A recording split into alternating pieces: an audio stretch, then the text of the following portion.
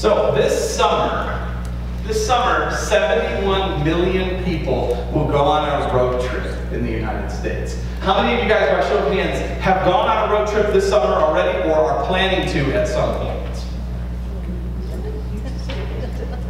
Most people, some people, we are a country that loves to travel. 151 million people are going to travel somewhere, but 71 million people are going on a road trip. When I was growing up and my parents were raising support to be missionaries, we traveled everywhere all the time. It seemed like we were always in a car. We would drive to churches in Michigan, Indiana, Ohio, Nebraska, Missouri, Kentucky, New York. We would go all around the country raising support to be missionaries. We were always on the road. And even this last week, on Monday morning, Mindy and I said, let's just go to Amarillo. Let's just go to Amarillo. When we first moved here to Clayton, Amarillo seemed so far away. It was like, oh, it's going to take forever to get there, right? But now we're to the point where it's like, oh, just hop on up there and come back. But the thing is, as a country, we love to travel. We love road trips. And there's one book of the Bible that's almost completely set on a road trip.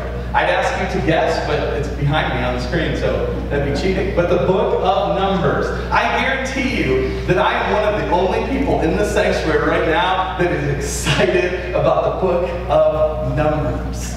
The book of Numbers is regularly voted the most boring book in the Bible. I'm not trying to be irreverent. I'm just trying to tell you what people think about this book. Right? On BibleGateway.com, it is the least read book of the Bible. But I read through it last year as I was reading through the beginning of Scripture, and I fell in love with this book. I sat and had my notes from it, and I cried on the pages, and I thought, there's so much here. Why do we consider this the most boring book? Well, the reason why people consider it the most boring book in the Bible is because of, well, the numbers.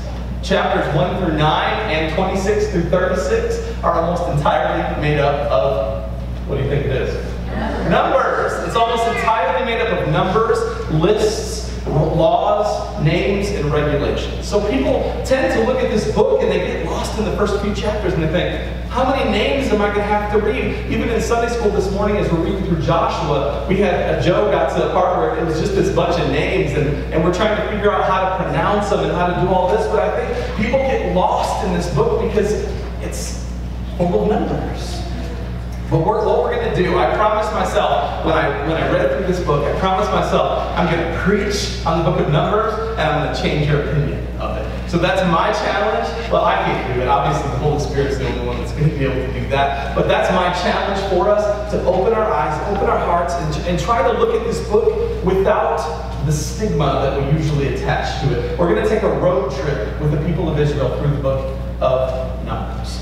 So the original name of the book was surprisingly not Numbers. Even though it's full of numbers, it's not called Numbers. It was called Bamidbar, which means in the desert or in the wilderness. This is the story. If you're trying to figure out where this book fits into the whole scope of Scripture, this is the story of the Israelites when they spent 40 years wandering in the wilderness. Where were they going toward?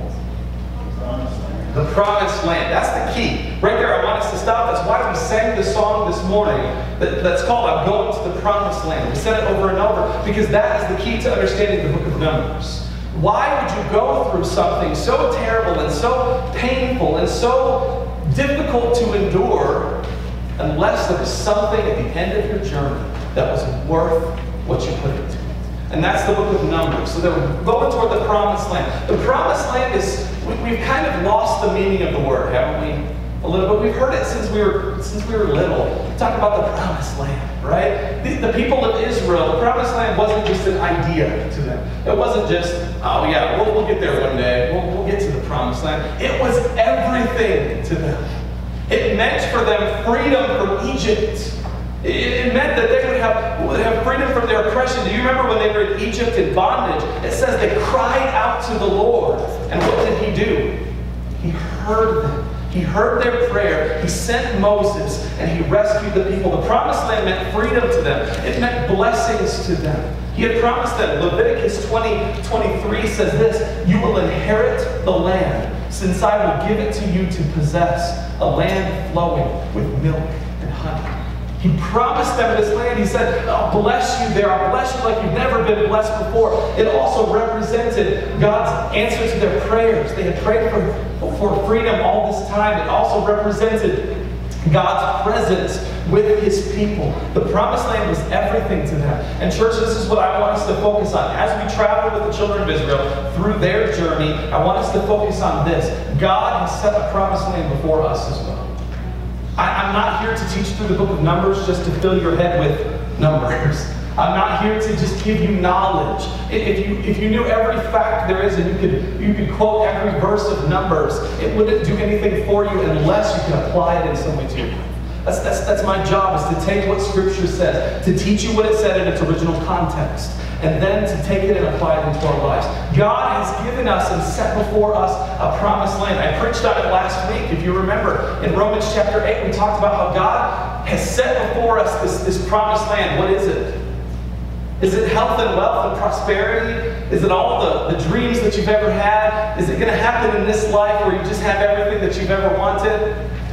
Where is our promised land? It's in heaven. God says, listen, this world that you're going to walk through, this life that you're going to traverse, it's going to be painful. It's not going to be easy. If you think this is the promised land, then you're in for a really, really good surprise. Because this is no promised land. This is the wilderness.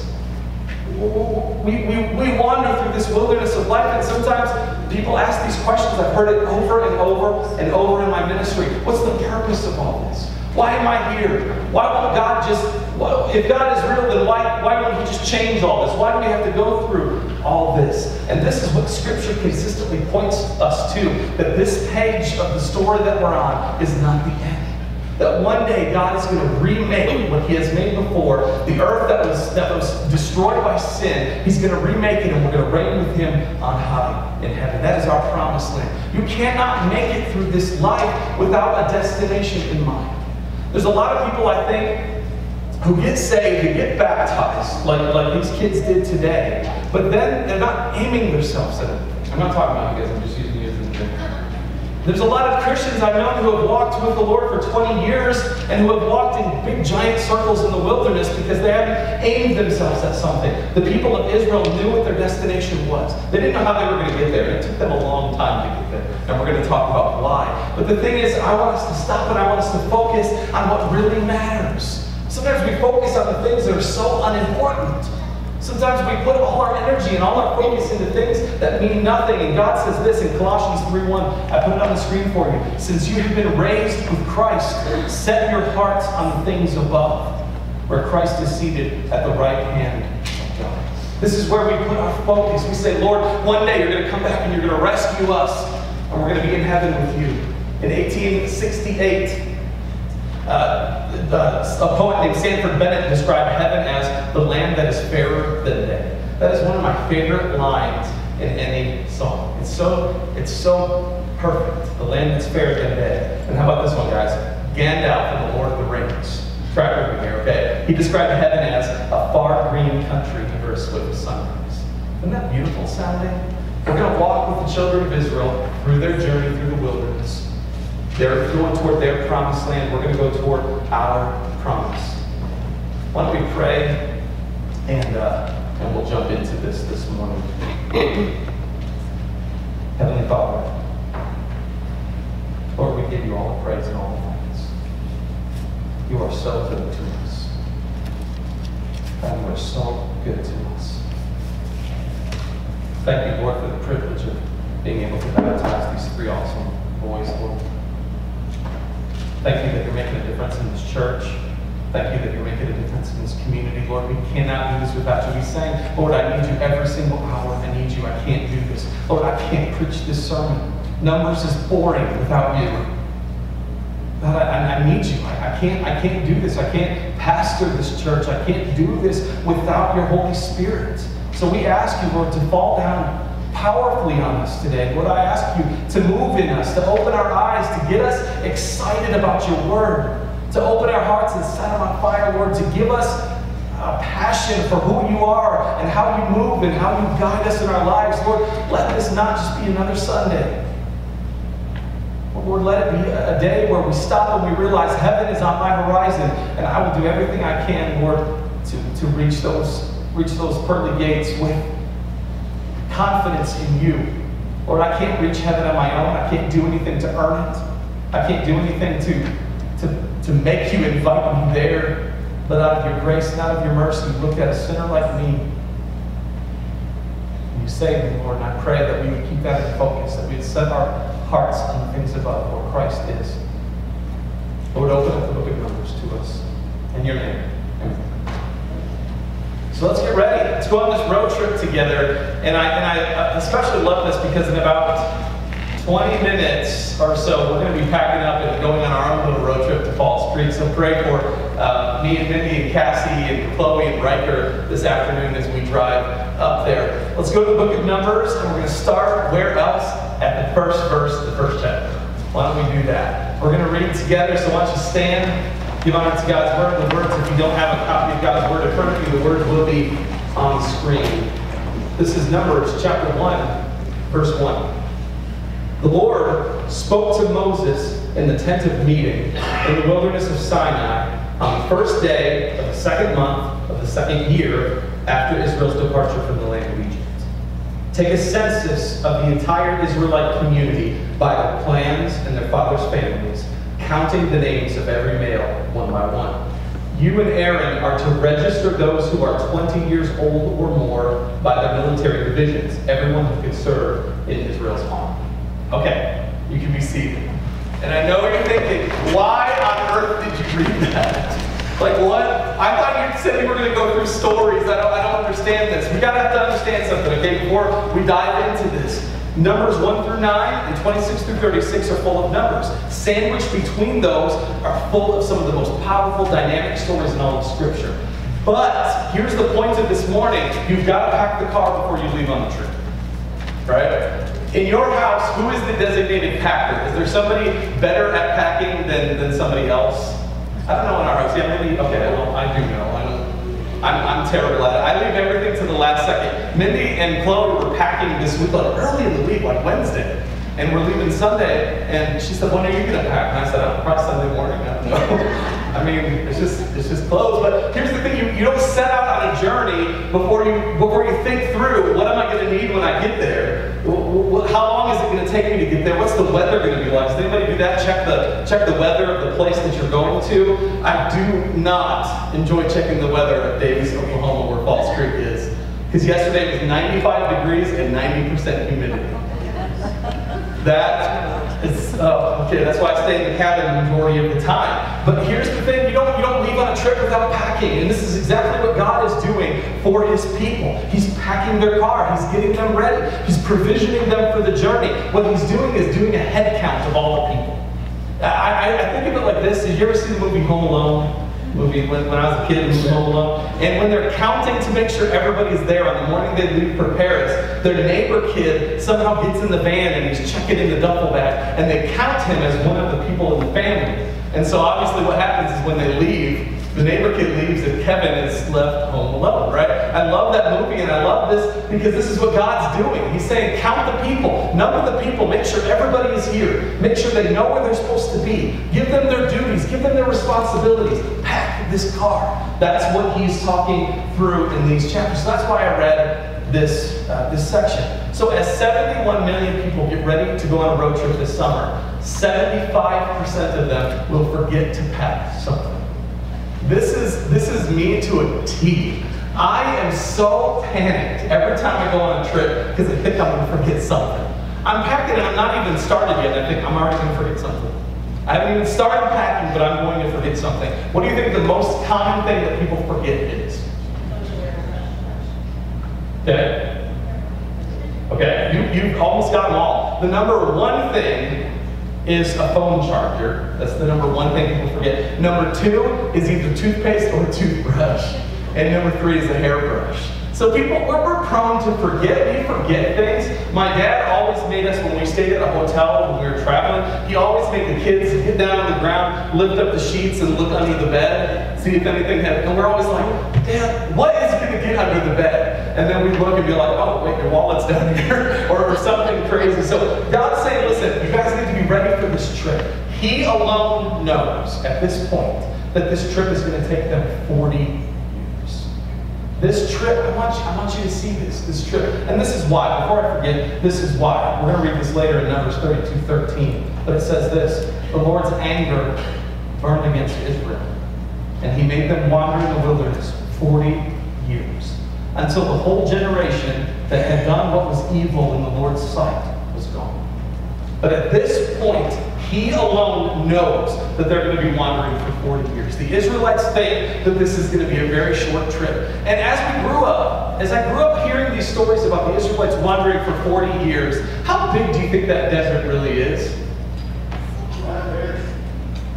When I was a kid, I thought, if they're wandering for 40 years, this must be the biggest desert on the planet. This must be bigger than the Sahara. How do you get lost for 40 years? Well, the truth is they weren't really lost, right? The Lord was guiding them and cleansing them throughout this entire way. The distance from Goshen in Egypt to Jericho, the first place that they encountered in the Promised Land, is about the distance from Tucumcari to Galilee.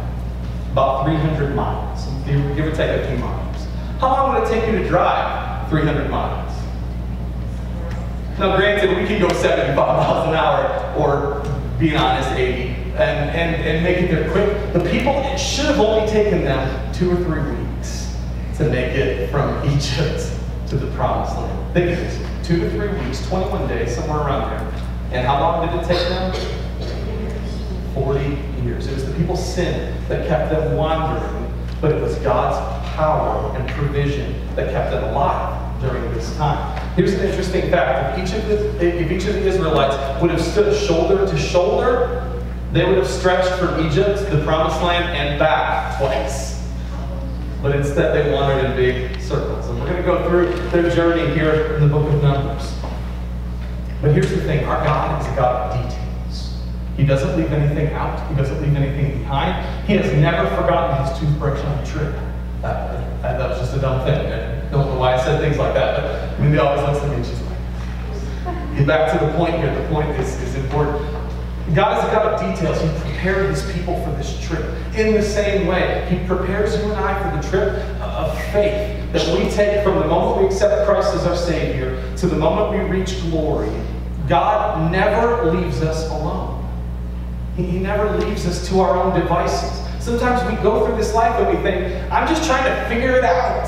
I'm just going day by day. I don't know what tomorrow is going to hold. I don't know what decisions I need to make. When the thing is, God has provided us with tools and with people in our lives to take us where we need to go. And I need to say this, one of the things, the people of Israel couldn't have made it to the Promised Land one by one. They couldn't have made it by themselves. So why on earth do we think in our faith that we can make it by ourselves without the church?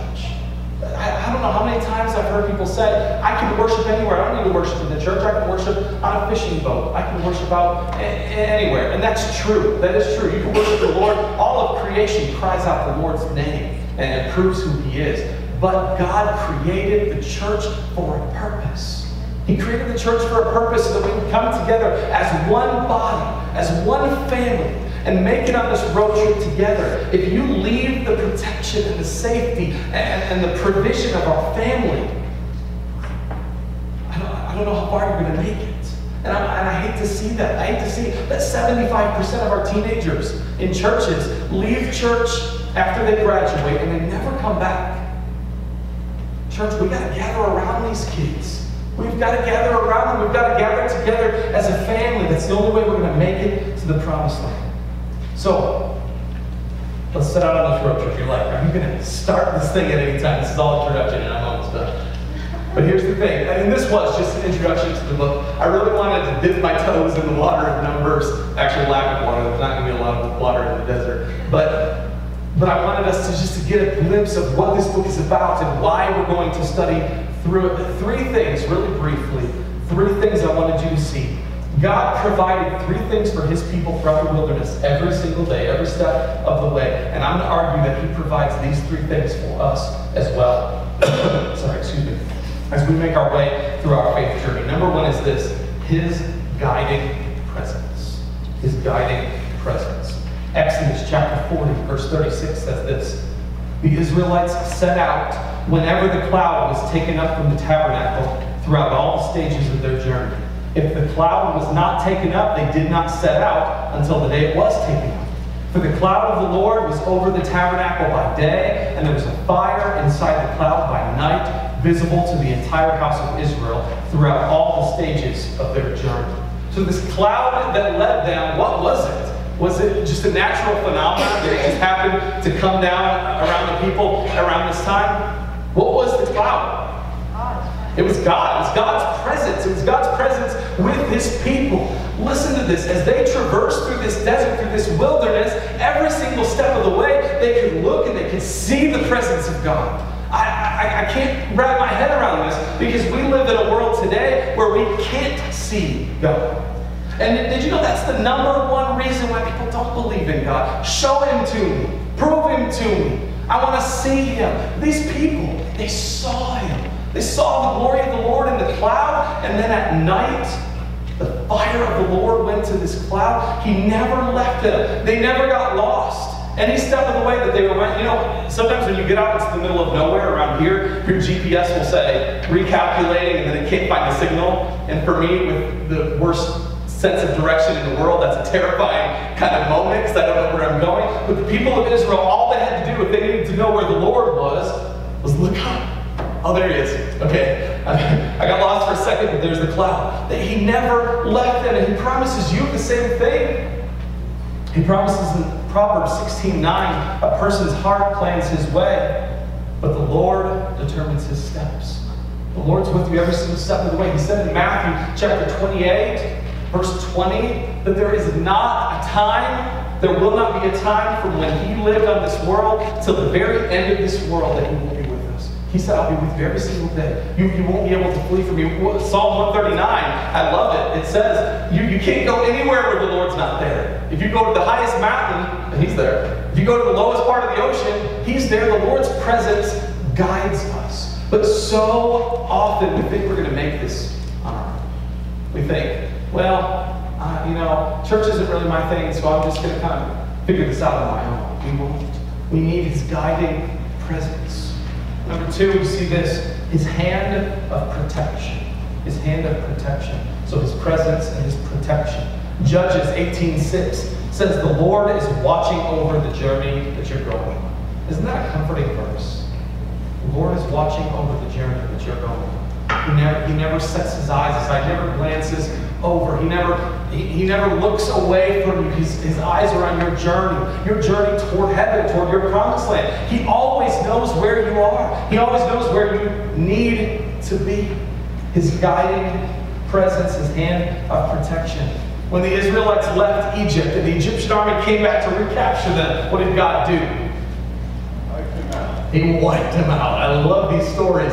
These are just awesome stories. We're going to get into some of the book of Numbers, but he closed the seas, the Red Sea, around the people of Egypt and utterly crushed them. They faced kings Og and Bashan in the desert. And what did God do to them?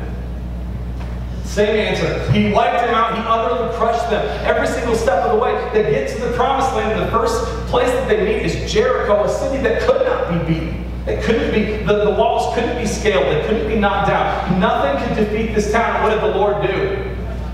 He pulled those walls down. We read it last week in church in Sunday school, and it says the walls fell flat.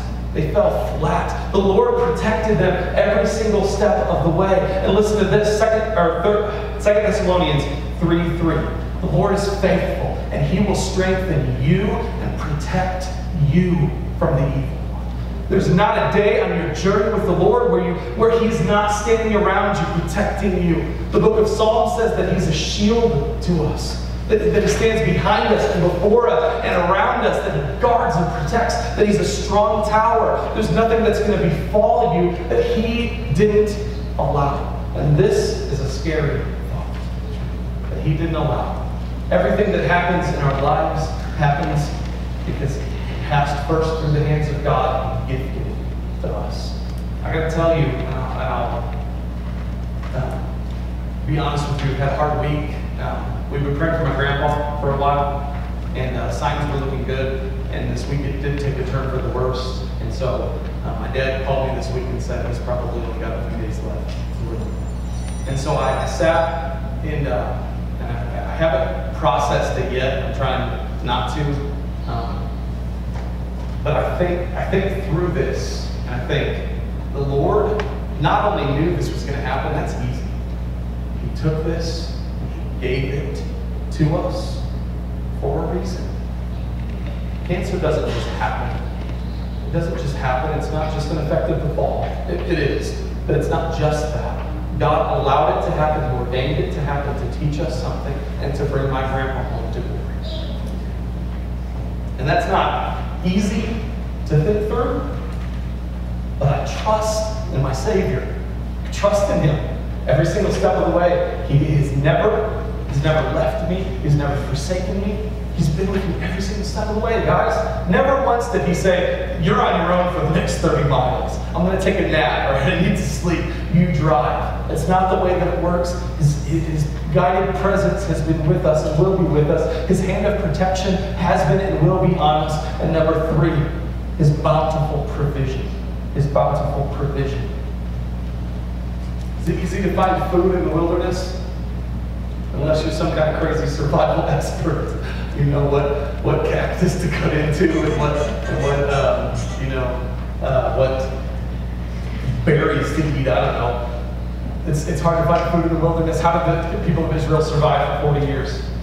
Manna from heaven. God gave them bread from heaven. They were hungry, and He sent the pizza delivery guy. He sent them every day. Literally, manna fell on the dew, and they were able to gather it up and make bread from it. What a crazy miracle. But the Lord provided for them. And then when they wanted meat, what did the Lord do? He sent meat. And when the people were thirsty, what did He do? He sent water in the middle of the desert. Moses struck a rock and water came pouring forth. Every single step of the way God provides for. Why can't we believe that? Why can't we believe that in our lives? Why when the bills stack up do we say, how am I ever going to get through this? How am I ever going to do this? I'm underwater. I'm over my head. How can I do this? Why can't we trust Him? He provided for them every step of the way. It says that as they walked through the wilderness, their shoes didn't even wear out. After 40 years, their shoes didn't wear out. He provided for them. He protected them. He gave them everything that they needed to survive. He brought them to the place that He wanted them to be in church. He's going to do it for you. He's going to do it for you.